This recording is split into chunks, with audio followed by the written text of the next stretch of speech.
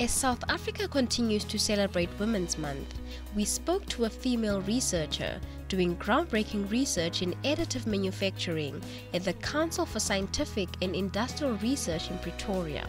The CSIR, in collaboration with South African aerospace company Aerosud Innovation Center under Project Aeroswift, is now home to the biggest 3D printer in the world.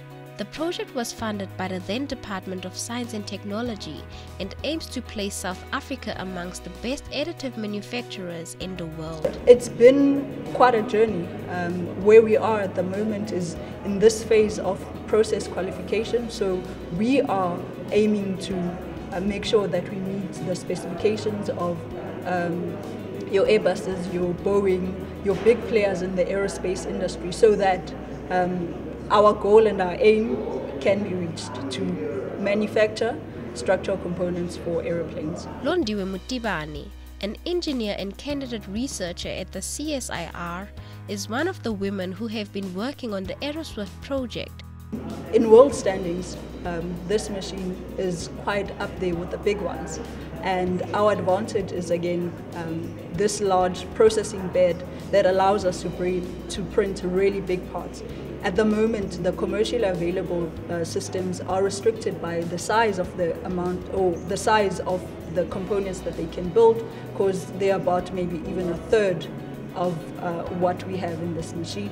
And this gives South Africa a competitive advantage. Advances in technology resulting in automation within different spheres of work, the biggest buzz term, the fourth industrial revolution, has caused fear of job losses and higher unemployment in South Africa.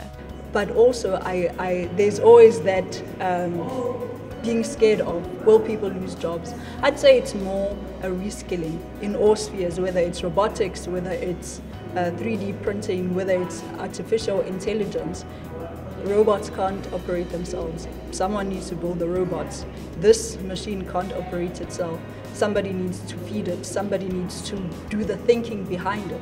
So I think it's more a reskilling, firstly, for those that are already in the working space, and then also really good opportunities for those that may not be employed yet.